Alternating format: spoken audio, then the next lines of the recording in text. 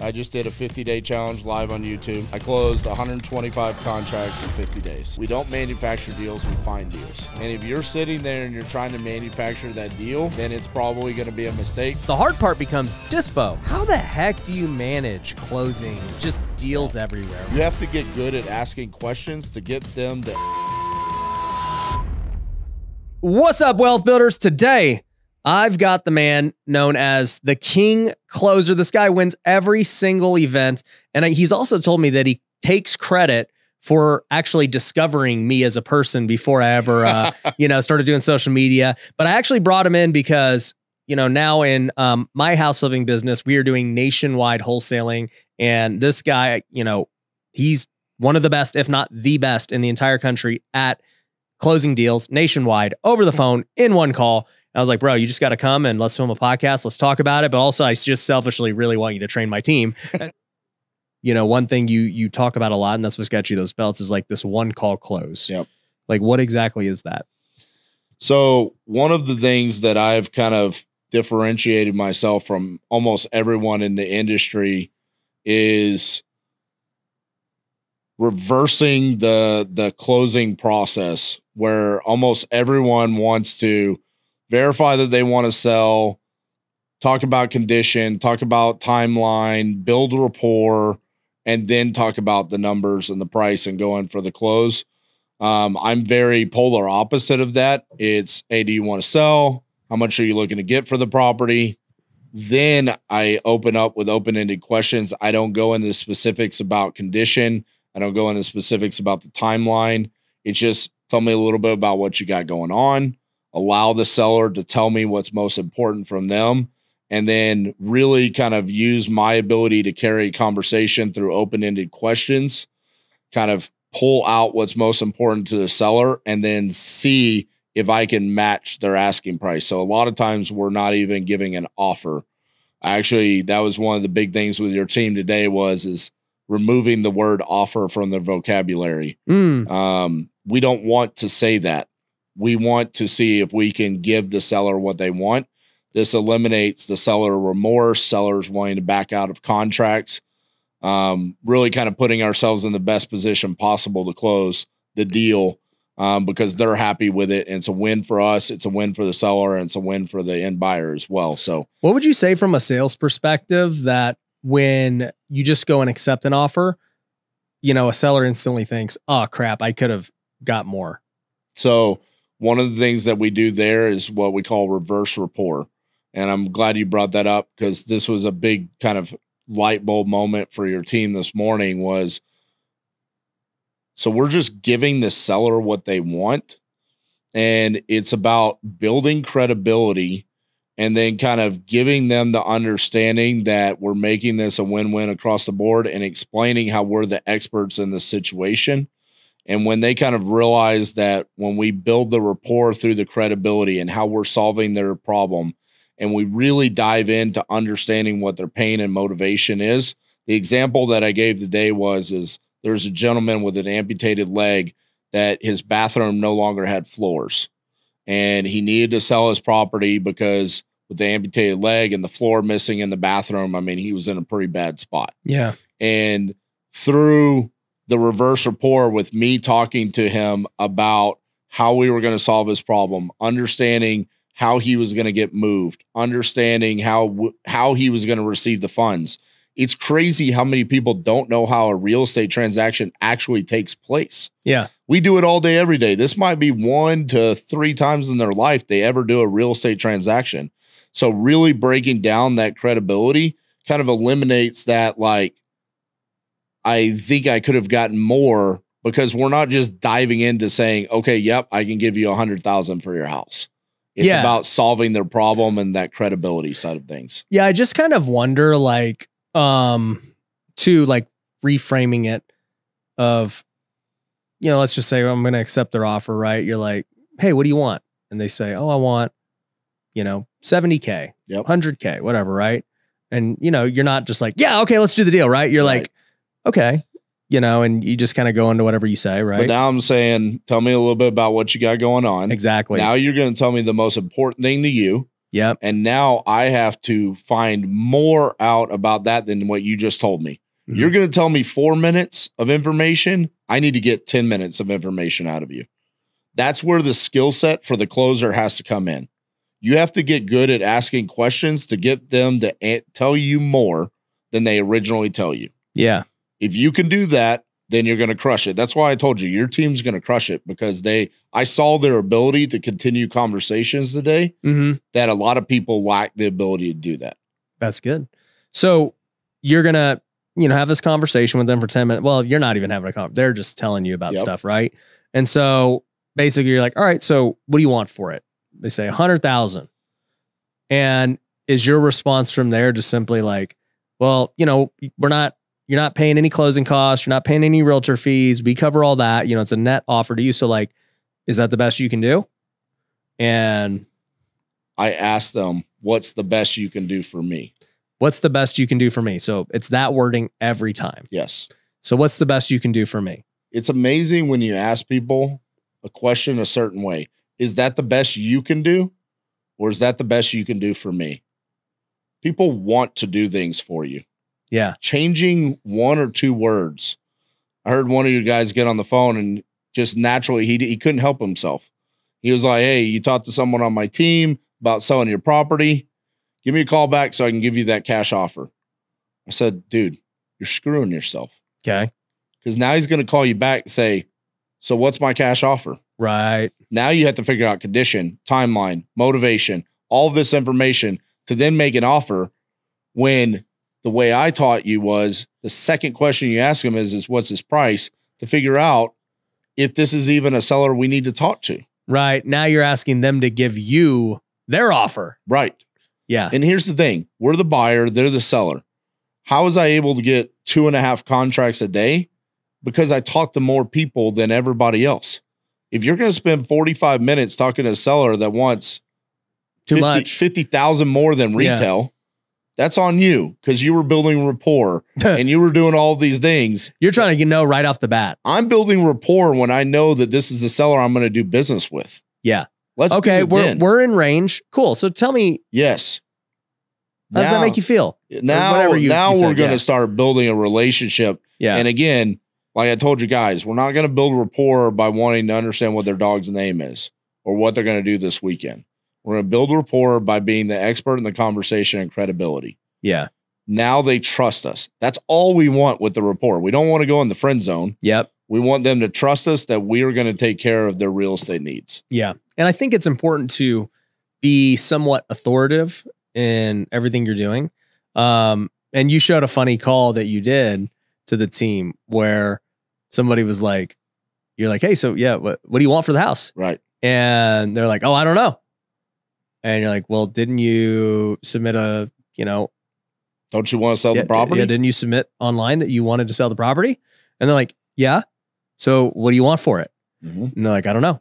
And then you were like, well, when you do know what you want for it, how about you just give me a call back? Yeah.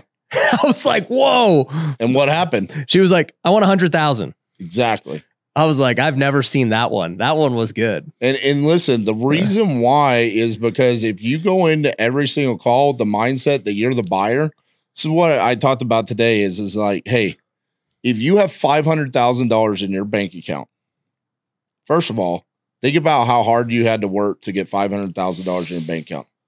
Majority of people out there will never have that, right? Mm-hmm. You have $500,000 in your bank account and you're on the phone with a seller and they say, I want $250,000 for my property. Mm-hmm. How serious are you going to take that conversation before you stroke a check for $250,000? Very serious. Let's say forget hard money loans, other people's money and all that. Yeah. You're going to go into every single call like that scenario right there. Yeah. When you go into every single call like that, I don't care that you're wholesaling it. Yeah. You're trying to figure out where your end buyer will buy this property. And if it's a win for them. Yeah. If it's a win for them and it's a win for the seller, it's a win for us. Mm-hmm. And when you do that, that is where the mindset shifts, where it's like, dude, I don't want to play this game where I'm going to make you an offer and try to guess and see if this is a win for you. Yeah. Because the next seller will be motivated and want to tell me how much they want for their property. And then we can have just a casual conversation about it.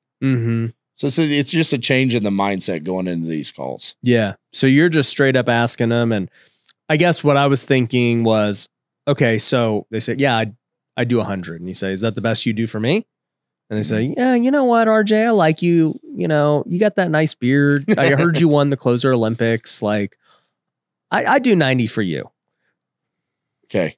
Now, you bring up the Closers Olympics there and the nice beard. I want you to know something. During the 50-day challenge, 125 contracts, 13 of them came from Instagram and TikTok of them watching my reels talking to other sellers. Is that not crazy? They watched me on TikTok buying someone else's house and then said, I'll sell my house too. Wow. 13 contracts came from that. And then multiple times I've been live on YouTube and the seller has jumped on the YouTube live while I'm on the phone with them. And they're like, are you on YouTube right now talking to me? And I'm like, yeah. And they're like, oh, because you tell them. Yeah. They're like, they're on the chat watching. They're like, this is crazy. and then we get a signed contract from it. Yeah. So are we going to do this or not? Yeah. It's like, yeah, I mean, this is going to be really embarrassing for me if like you don't sign at this point. Yeah. Like you're watching me get embarrassed. So are we going to? Yeah.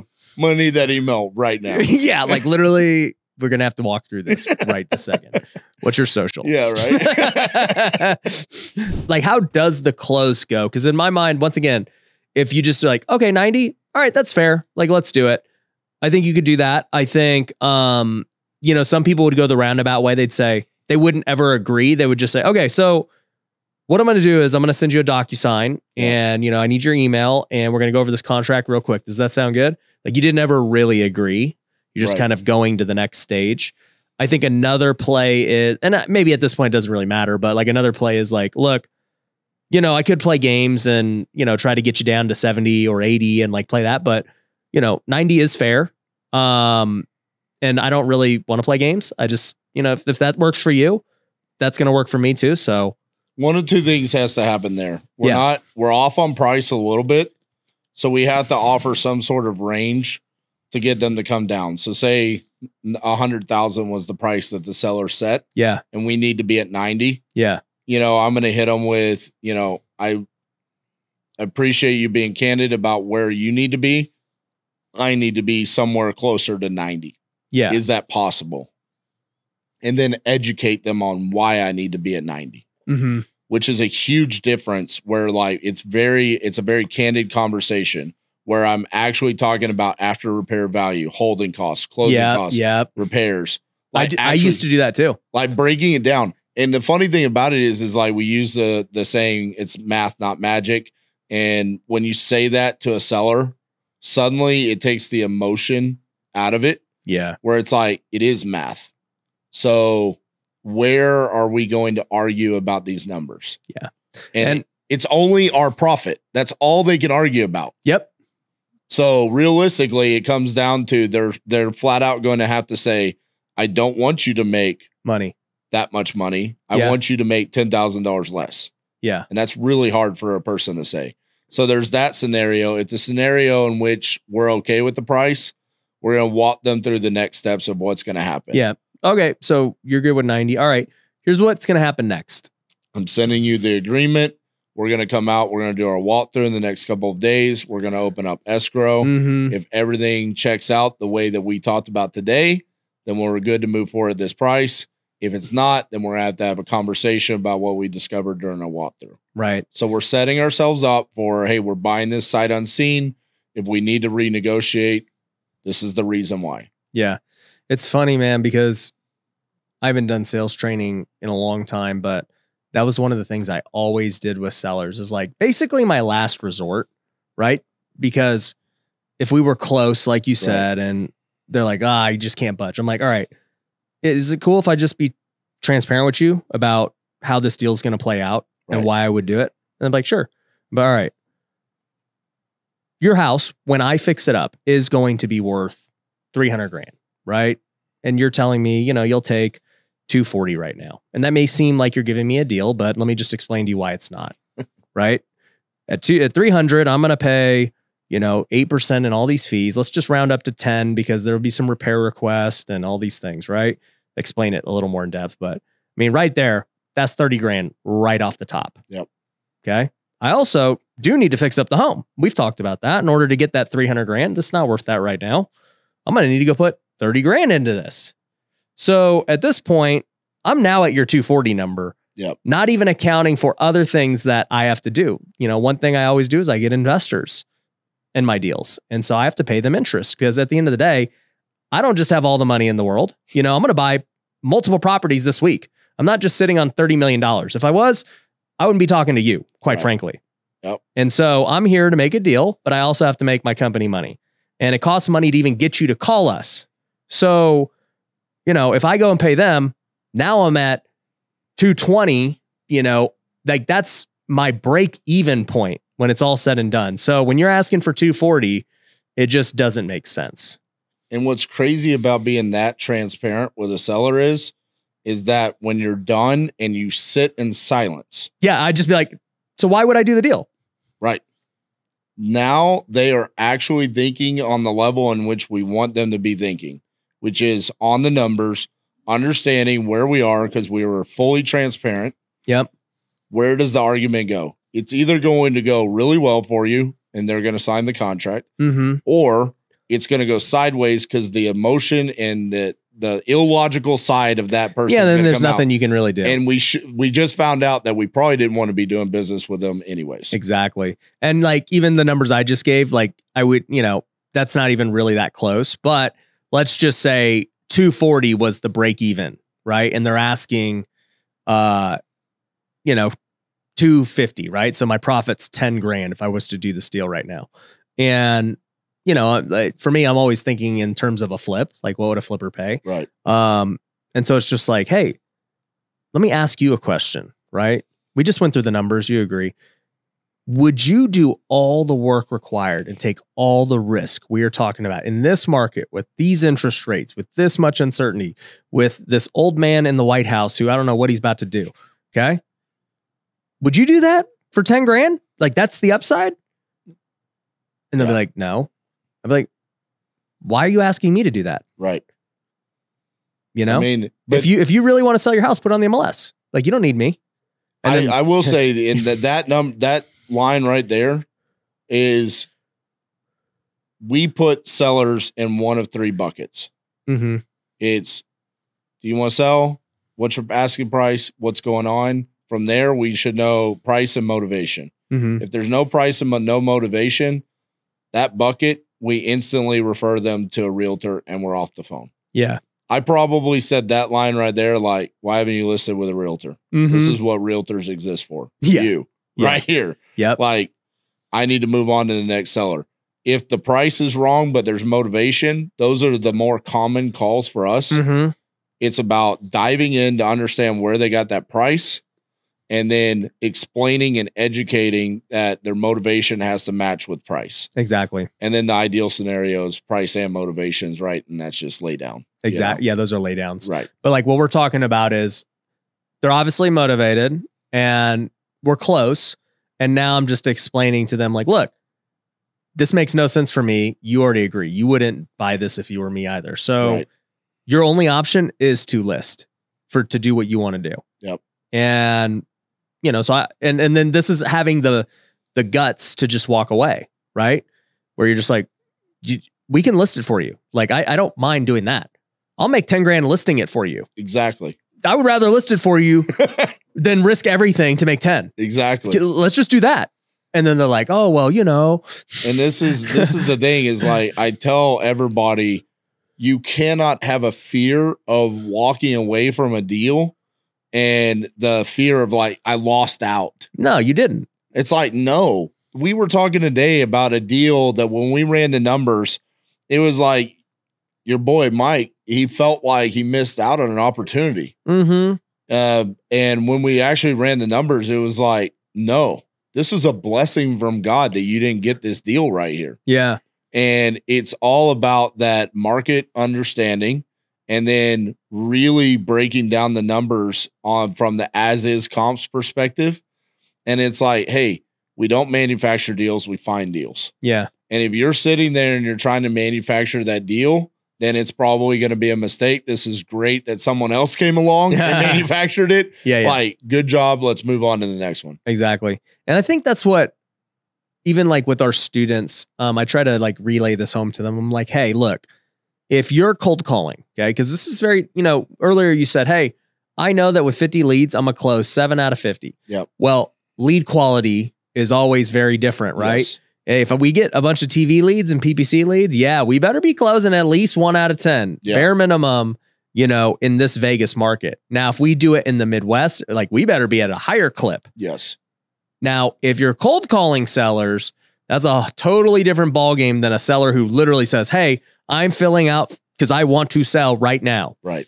You're talking about on those cold call leads. Some of the nation's top cold calling units out there are closing at like 1 out of every 21 leads. Mm-hmm. And that's leads. Real leads. How many dials did they have to make to get the 21 leads? I mean, you're talking about thousands of dials. Yeah. And I tell the students, I go, look, expect 1 out of 50 to work out. And that's what Robert even said too, like their data shows.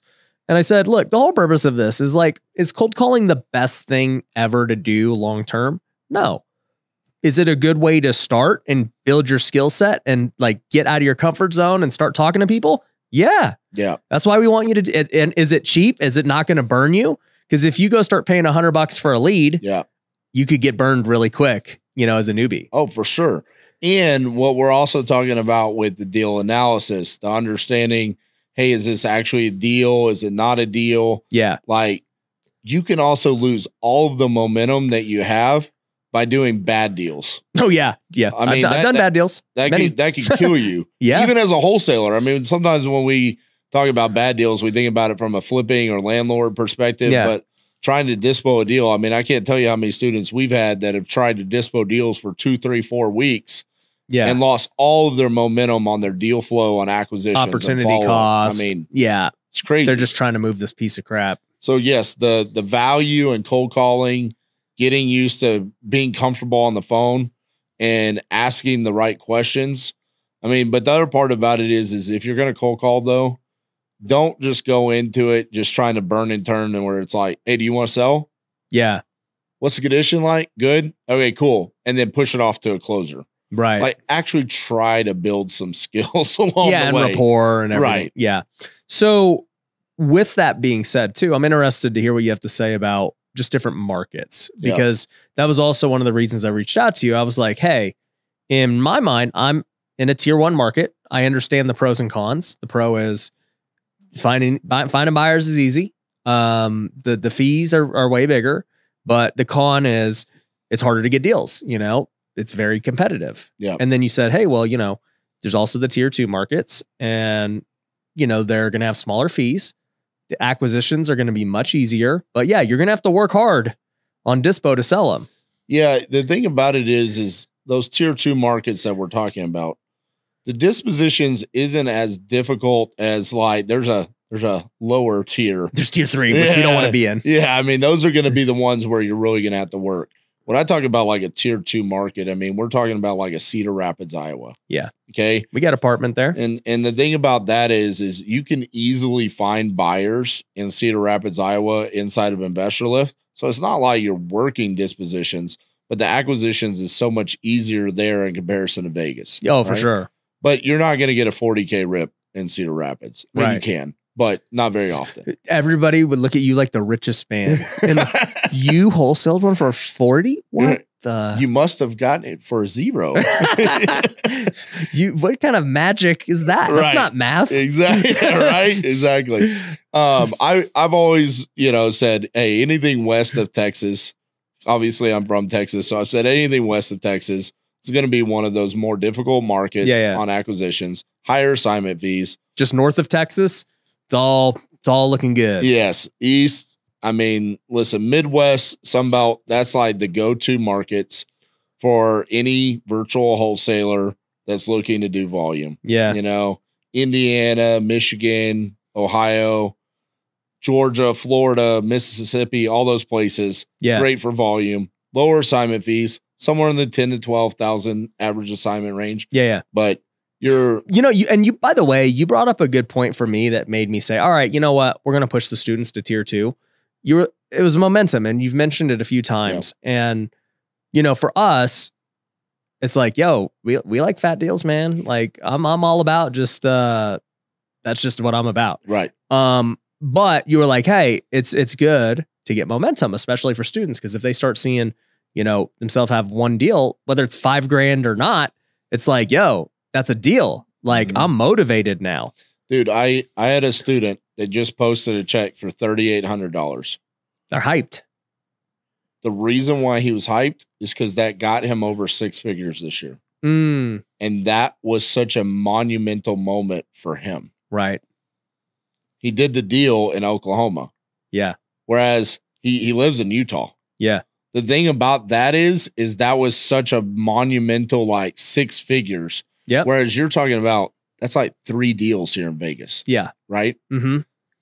But for other people, they look at a place like Utah and Vegas, they cannot compete with your marketing spend here. Right. So when we're talking about, hey, I'm a student and I'm getting started and I need to do a deal.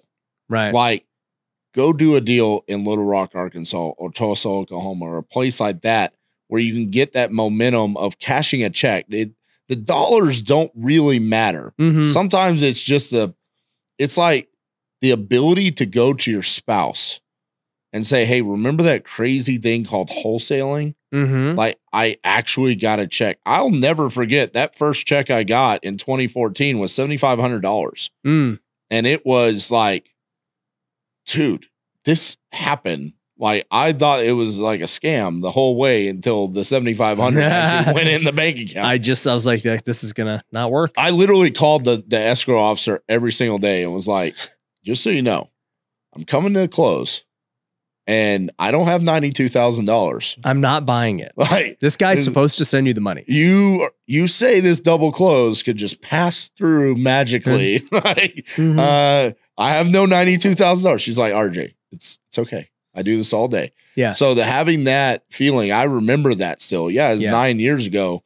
But at this point, with our students, it's about deal flow, getting that trust factor. And then they get the confidence to say, like, hey, let's go do some marketing in Vegas, and Salt Lake City and Seattle, and let's see if we can get a deal. And that's the point of this whole program is, like, for me anyways, like, I'm going all in on this model, and like, I know it's going to scale and crush as a win-win, right? The students, us, everyone. But it is for sure the just stepping stone. I tell them all, I'm like, guys, I don't want you to just do deals with me forever. Like, let's okay, cool. You got your feet wet. You got some wins. Okay, let's go out on your own, maybe start getting some better leads, pay per lead or, PPC or these other things. And then we'll go that route. And that way, if you can cut your teeth cold calling, this is going to feel like the easiest thing ever when you go to this. Exactly.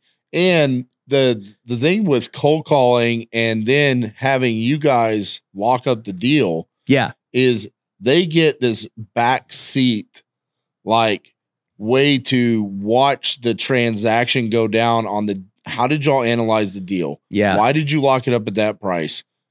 What were we able to sell it for? Right. Exactly. Right. Whereas a lot of times you don't get that kind of handhold experience. No. It's kind of like, all right, so I got a deal under contract. My options are I either try to dispo it on Facebook, Craigslist, or JV with someone, and then they just dispo it and I have no idea how it played out or what happened. Right. Yeah. It's just, okay, I went JV with a big box wholesaler, and then the next thing you know, they said it was sold, and I'm getting 10K. Yeah. I don't know how. That's not really like educating you along. No, the you way. made money. Right. But yeah, my motto with this is like, learn while you earn. Yeah. Love it. Yeah. So I'm curious, like, at this point in your career, right?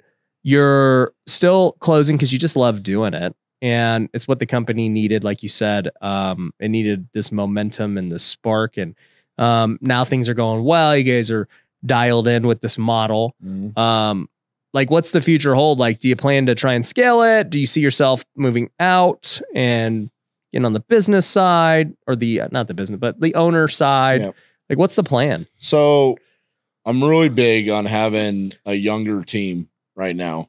We've got 3 21-year-olds working with us. Okay. 25-year-old, and another 20-something-year-old.